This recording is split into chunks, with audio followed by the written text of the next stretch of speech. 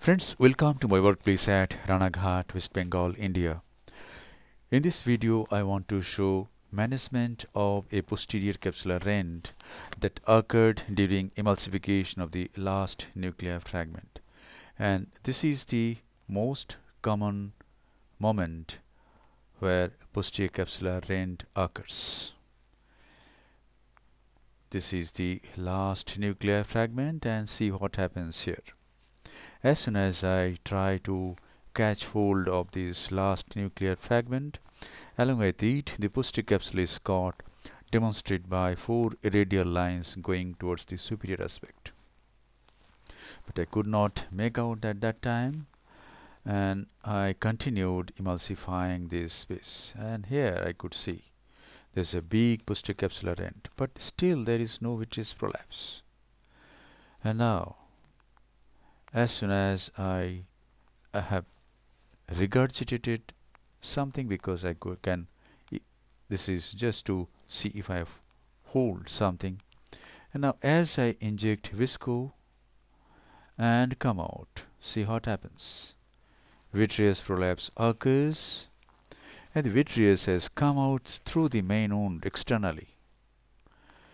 So at this time I take help of this cotton-tipped Johnson bar, use a sharp Vanna scissor to cut the vitreous strands flush with the external opening of the main incision.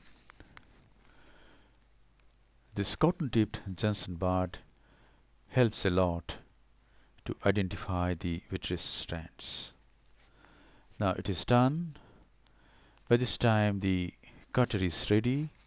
I am going to use Oertli Catarex 3 phaco machine. It has got a pneumatic cutter, and the cutting rate it offers is 1200 cuts per minute. And this is a beautiful instrument to manage posterior capsular rent. This is a 23 gauge cutter, and I am cutting the vitreous without irrigation. This is just not to hydrate the vitreous, because if we hydrate the vitreous, more prolapse of vitreous will occur. Now I don't want to allow this nuclear piece to sink. So what I am going to do is, I'm going to go through the main wound, and it will follow the flow of the fluid, the stream of the irrigating fluid. Yes, it has come out, and now along with it some vitreous strands also has come out. So I sweep it like this, and in this way I can cut the vitreous strands. And now I go little behind the posterior capsule and do anterior vitrectomy. We should not place the cutter in the bag or in the anterior chamber. We must place the cutter few millimeters behind the posterior capsule, so that we don't pull any vitreous towards the anterior chamber. Rather, whatever vitreous strands is there in the anterior chamber should go behind. This is the right way of doing a limbal vitrectomy. Place the cutter few millimeter behind the posterior capsule, say 3 to 4 millimeter behind the posterior capsule, and cut. And the cutter should be sharp. It should not pull only, it should cut and pull. And once a significant amount of vitreous has been removed, the cutter is removed, and now cortical cleanup will be very easy. Let us see how to remove the cortex. I am using a 23G Simcoe cannula. What I am doing is, I don't want to sink any cortex into the vitreous, so I am aspirating the cortex right there, holding and aspirating right there. And since there is no vitreous strands in the proximity, so it is very easy to remove the cortex. Now go through the left side port and remove the cortex from the right side from 9 o'clock, 10 o'clock.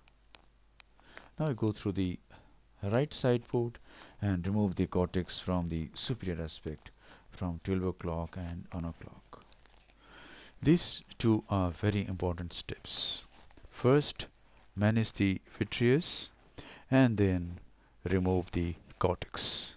And then this portion of the video is edited. I implanted a multi-piece intraocular lens in the sulcus. I didn't use any triamcinolone acetate in this case. I used pilocarpine. I became sure sweeping the pupillary margin with a Sinskey hook like this, and when I was sure that there is no vitreous strands, I concluded the case, forming the anterior chamber very nicely. This is a bit of moxifloxacin. Moxifloxacin is being used to hydrate the side ports.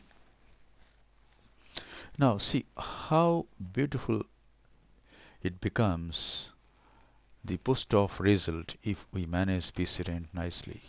Anterior chamber is quiet and vision of this patient was 6/12 on the first post-op day. No corneal edema. Thank you very much for your attention. Hope this video will inspire you to manage posterior capsular rents very nicely. I don't wish it happens in your hands, but don't wish that problems shouldn't occur. Wish that you become more competent to manage any complications. Thank you very much for your attention.